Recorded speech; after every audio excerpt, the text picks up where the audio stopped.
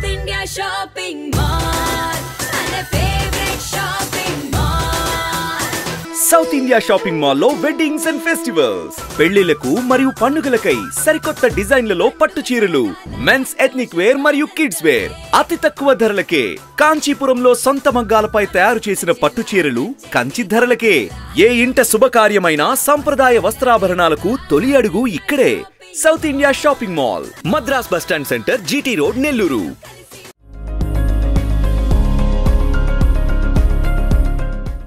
Act ప్రేక్షకులందరికీ నమస్కారం అండి. నేను doctor G Venkateswara Prasanna, GVP brain and spine centre నుంచి మాట్లాడుతున్నాను. ఈరోజు అనగా అక్టోబర్ 29 వరల్డ్ స్ట్రోక్ డే.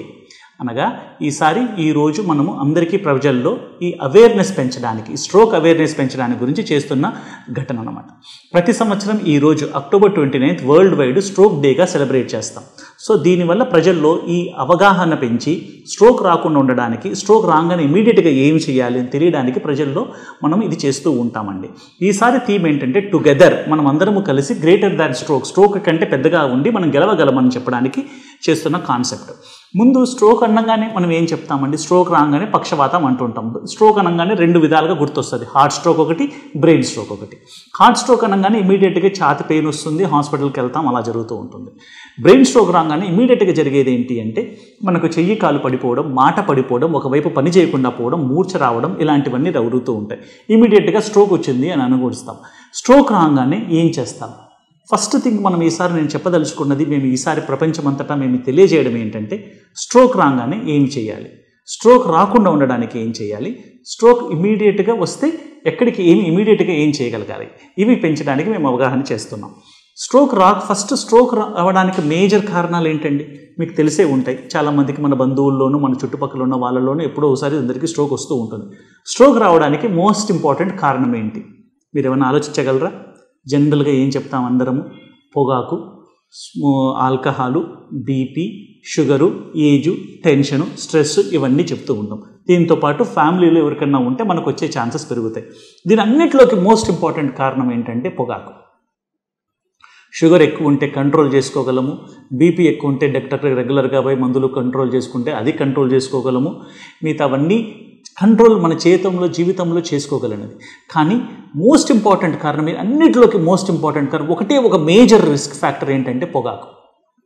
పొగాకు ఉన్న వాళ్ళకి చాలా ఛాన్సెస్ మిగతా రోగాలు ఉన్న వారికంటే కూడా, మిగతా రిస్క్ ఫ్యాక్టర్స్ ఉన్న వారికంటే కూడా పొగాకు ఒక రిస్క్ ఫ్యాక్టర్ ఉంటే మన స్ట్రోక్ వచ్చే ఛాన్సెస్ అంత ఎక్కువ అవుతాయి.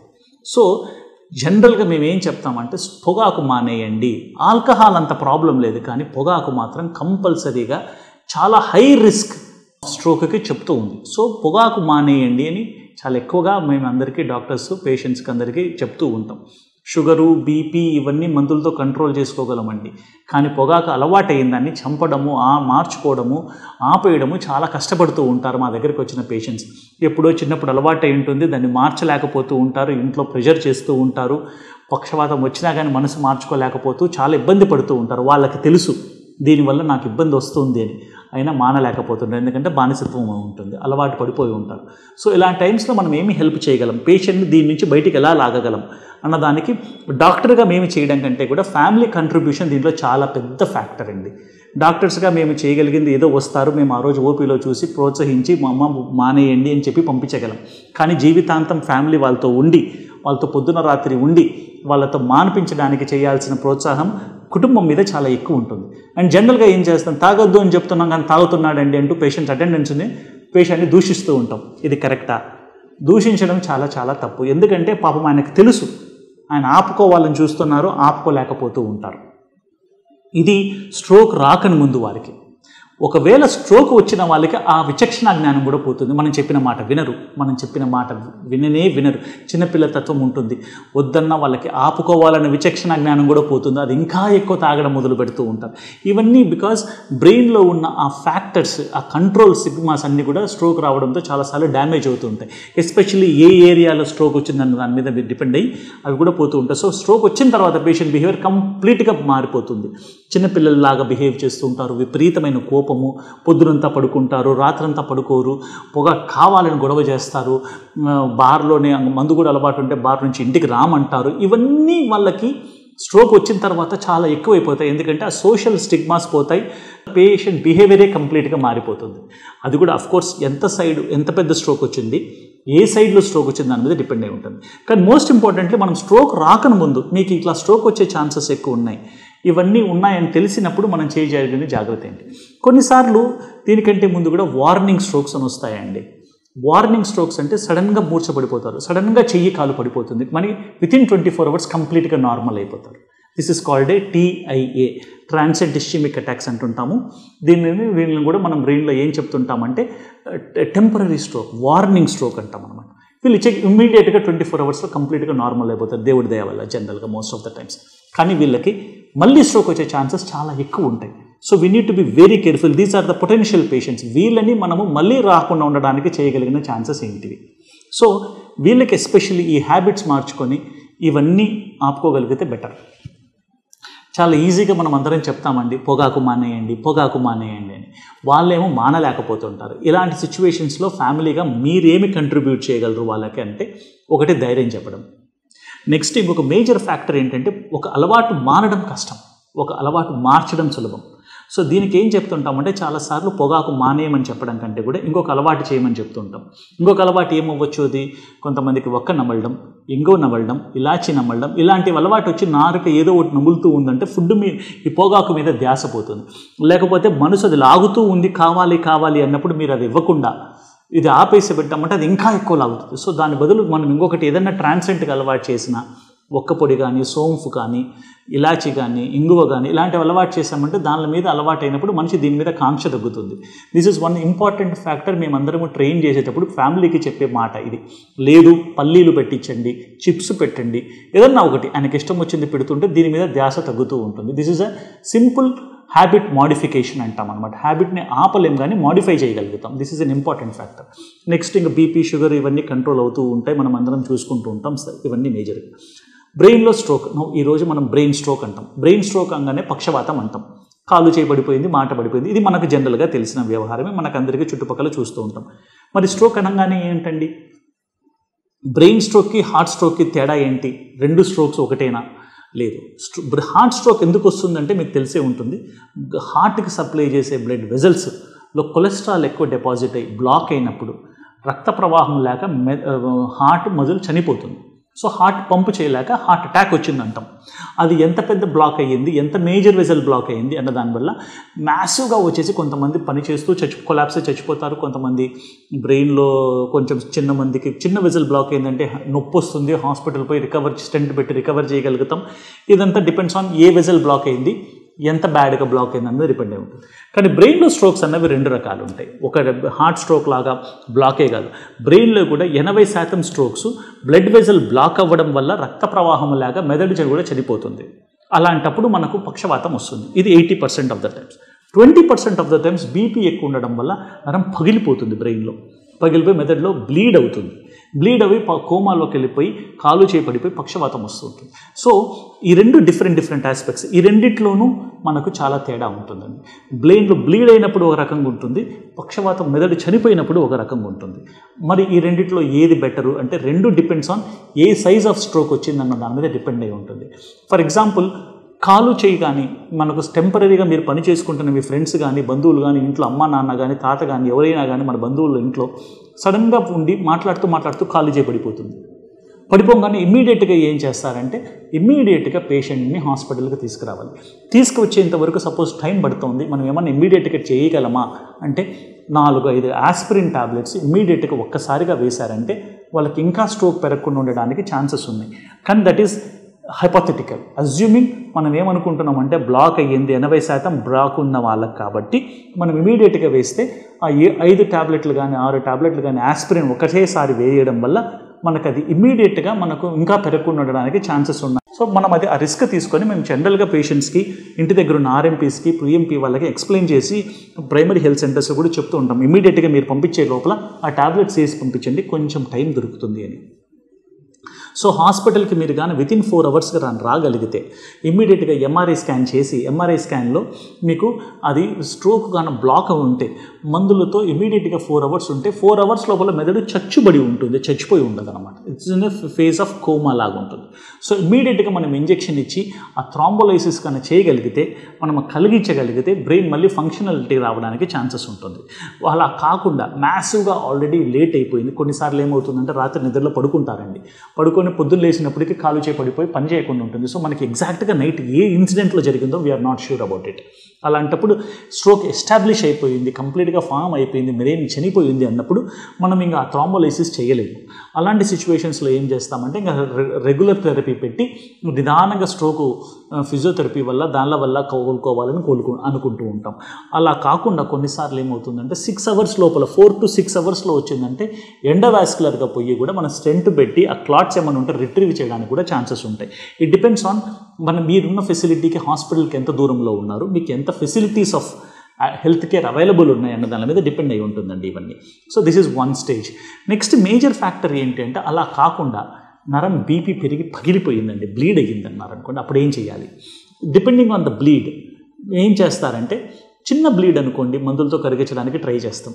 పెద్ద బ్లీడు ప్రాణాపాయం ఉంది అన్నప్పుడు మేము సర్జరీ చేస్తూ ఉంటాం.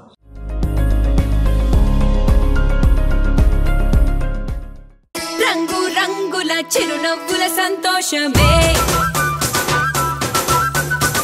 పండుగ సరదాల సంతోషం ఆనందమే, మనసుకు నచ్చేలా నచ్చేది దొరకేలా పండుగ కోరిక వస్త్రాల వేడుక. సౌత్ ఇండియా షాపింగ్ మాల్ మన favourite shopping mall. South India shopping mall లో అద్భుతమైన wedding collections. South India shopping mall, GT road, Nellore. స్ట్రోక్లో వచ్చిన పేషెంట్స్కి సర్జరీ ఎప్పుడు చేస్తారు, ఎప్పుడు సర్జరీ చేయాల్సిన ఇండికేషన్ వస్తుంది అని అడుగుతూ ఉంటారు. సో సర్జన్గా మేము ఏం చేస్తామంటే, ఫస్ట్ పేషెంట్కి స్ట్రోక్ రాగానే మెడికేషన్స్తో తగ్గుతుందా, మందులతో బ్రెయిన్ స్ట్రోక్ వచ్చేసింది, బ్రెయిన్ పొంగుతుందండి, దెబ్బ తగిలితే చెయ్యి ఎట్లా వాస్తుందో మెదడు కూడా పొంగుతుంది, మెదడు చాలా విపరీతంగా పొంగుతుంది అన్లైక్ అదర్ ఆర్గన్స్. సో పొంగుతూ ఉందనుకోండి, అది ఎముక లోపల మన బోన్స్ కళ్ళు లోపల ప్రిజర్వ్ అయ్యి ఉంది. ఒకవేళ మనకు బ్రెయిన్ డ్యామేజ్ అయ్యి సపోజ్ ఈ పక్క స్ట్రోక్ వచ్చేసి ఈ మెదడంతా బ్లాక్ అయిపోయింది అనుకోండి, ఈ మెదడంతా బ్లాక్ అయిపోయి ఉన్నప్పుడు మనకు ఇది మొత్తం స్కల్లో ఇలా ఉంది, ఇది డ్యామేజ్ అవ్వగానే పొంగుతుంది. పొంగినప్పుడు ఈ బోన్ అడ్డం ఉండడం వల్ల ప్రెషర్ పెరిగేసేసి, ఇప్పుడు సపోజ్ కుక్కర్లో మనం స్టీమ్ పెరిగేసేసి ఈ మెదడు మీద పుష్ చేస్తుంది వాల్కి. ఈ ప్రెషర్ పుష్ చేయడం వల్ల ఇది కూడా బ్లడ్ సప్లై లాగా ఇది కూడా చచ్చిపోతుంది. అలాంటప్పుడు ఎమర్జెన్సీగా ఏం చేస్తామంటే ఈ వైపు ఉన్న బోన్ని తీసేస్తాం, మొత్తం ఇలా తీసేసేసాం అనుకోండి, బోన్ అంతా తీసేస్తే మెదడు బయటికి పొంగుతుంది, ప్రెషర్ రిలీవ్ అవుతుంది, మిగతా డ్యామేజ్ అవ్వకుండా ఆపగలుగుతాం. సో ఇది మనం చేయగలిగిన ట్రీట్మెంట్. సో దీంతో స్లోగా పేషెంట్స్ రికవరీ డిపెండ్ అయ్యి ఉంటుంది, కోలుకుంటున్నారా, ఎంత కోలుకుంటున్నారు, ఏంటి ఏం కదా అన్న దాని మీద డిపెండ్ అయ్యి ఉంటుంది అనమాట. సో మోస్ట్ ఇంపార్టెంట్ క్రైటీరియా దీనిలో అన్నింటిలోకి స్ట్రోక్ వచ్చిన తర్వాత రికవరీ ఎలా ఉంటుంది అంటే 2 ఫ్యాక్టర్స్ అండి. ఒకటి ఎంత పెద్ద స్ట్రోక్, నెక్స్ట్ ఏ సైడ్ స్ట్రోక్ వచ్చింది.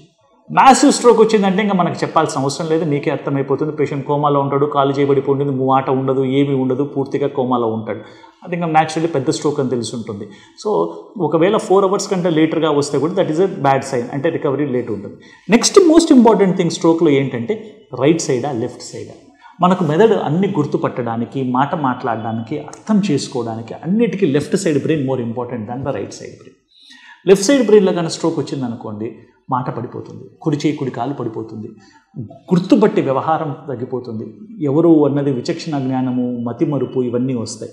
సో లెఫ్ట్ సైడ్ స్ట్రోక్ రావాల్సే ఉంది, కంపల్సరీగా రావాలని ఉంటే రైట్ సైడ్ రావడం better than left side. So left side stroke వస్తే వాళ్ళకి మనం కోలుకున్న తర్వాత బతికిచ్చి బయటపడ్డా గుర్తుపట్టలేకపోవచ్చు, చాలాసార్లు మాట మాట్లాడలేరు, ఇవన్నీ ఉంటాయండి. సో మేజర్గా అందుకే మేమంతా చెప్పేది ఏంటంటే డ్యామేజ్ అయిన తర్వాత రికవరీ రావడం కష్టం. మేము ఎంత చేసినా మనం రిపేర్ చేయగలం. ఏ రోజైనా గుర్తుపెట్టుకోవాల్సింది ఏంటంటే మనకు వయసు పెరిగే కొద్దీ మనలో ఉన్న రోజుకి నరాలు చనిపోతూనే ఉంటాయి, మనకు కొత్తవి రావు. ఓన్లీ మనకు పెరిగేటివి ఏంటంటే గోర్లు, వెంట్రుకలు. ఈ 2 తప్పనిచ్చి మిగతా బాడీలో ఏ ఒక్క నరము మనకు చచ్చిపోయింది బతకదు పుట్టిన రోజు నుంచి.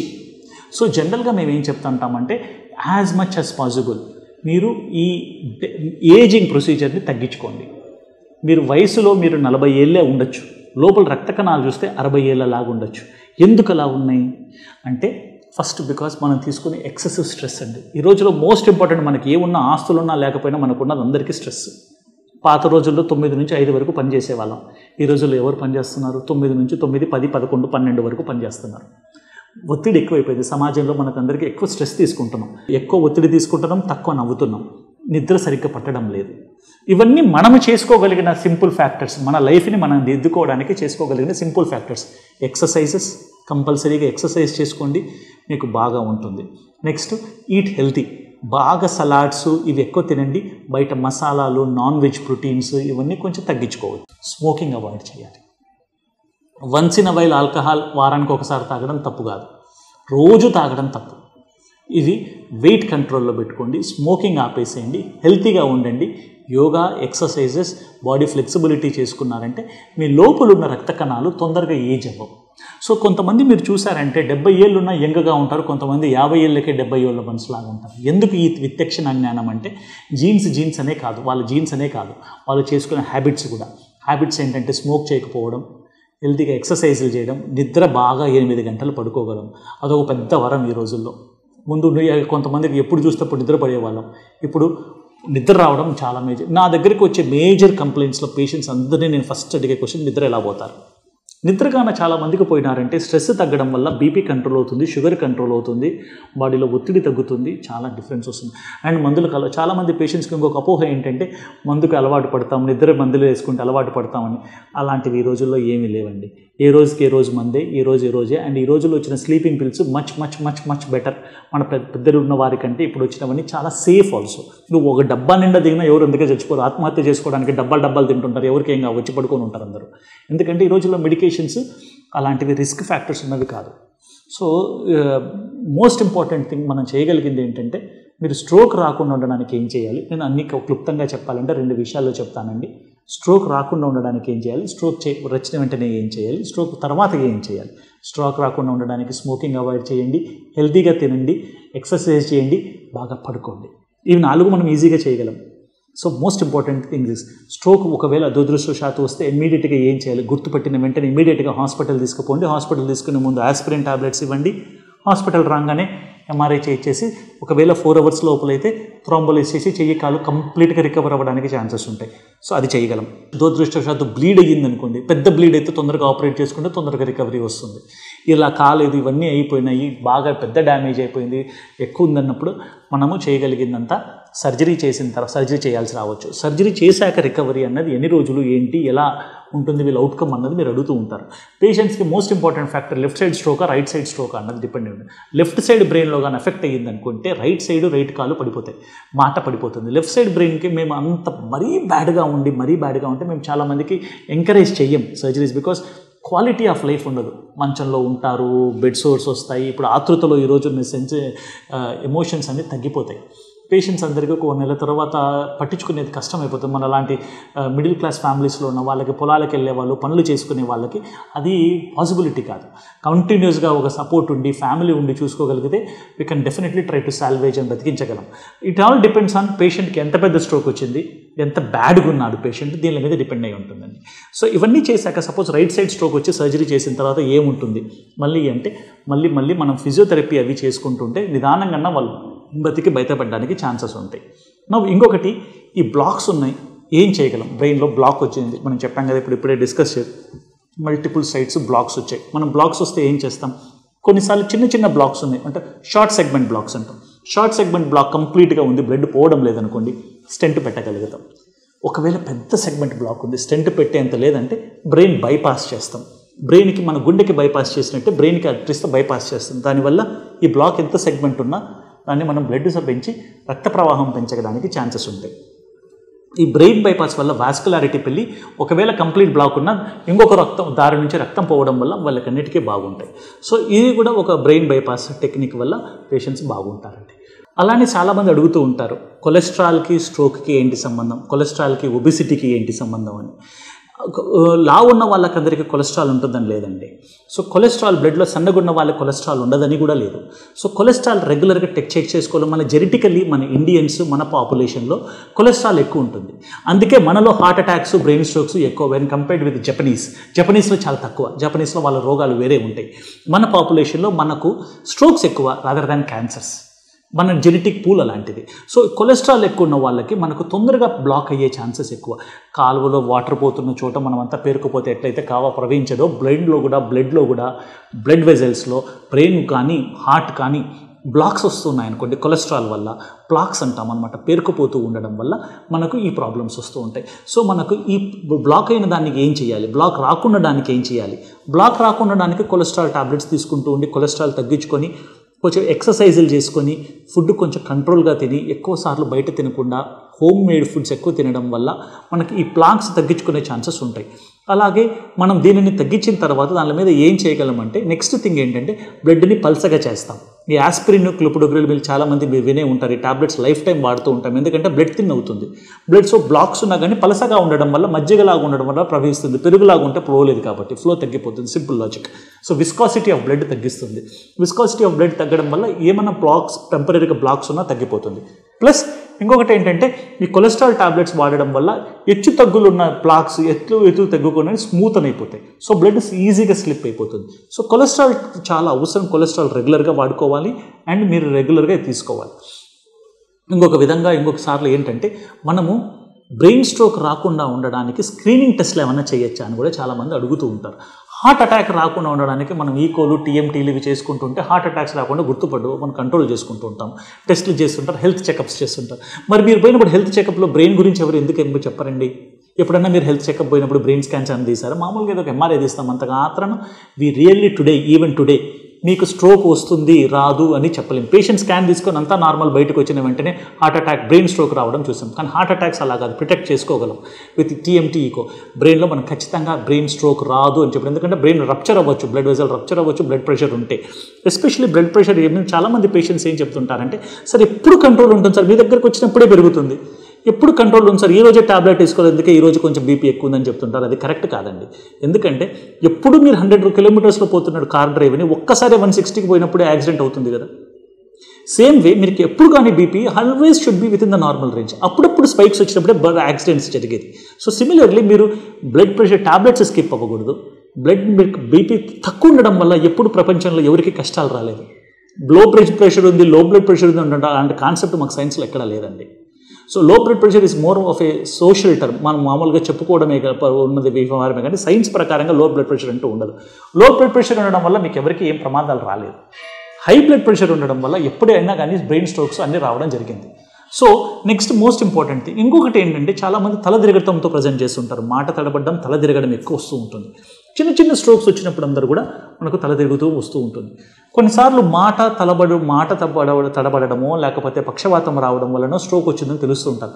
కానీ కొన్నిసార్లు స్కాన్లు తీస్తే చాలా స్ట్రోక్ వచ్చి ఉంటాయి బ్రెయిన్లో. ఎంఆర్ఐ తీస్తే ఒక 20-30 సార్లు వచ్చేసి ఉంటాయి స్ట్రోక్స్.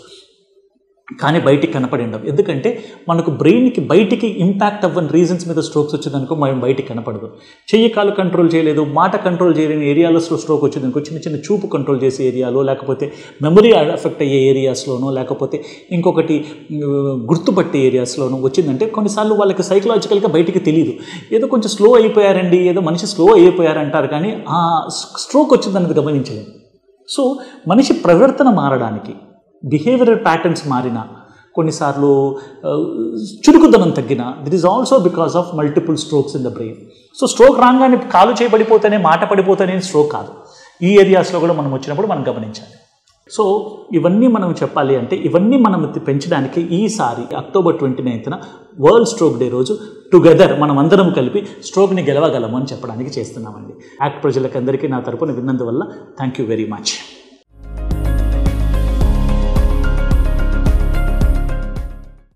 ఇది మన భారతీయ సాంప్రదాయానికి సాదృశ్యం.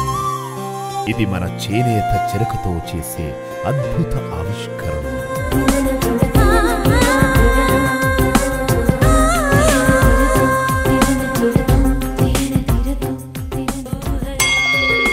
మాస్టర్ వీవర్స్ మరియు మగ్గం ధరలకే కంచిపట్టు చీరలు ఫ్యాక్టరీ ధరలకే ఫ్యాన్సీ శారీస్ అండ్ చుడిదార్స్. మహిళలకు ప్రత్యేక వస్త్రాలయం Kanchi Kamakshi. Magunta layout, mini bypass, Nellore.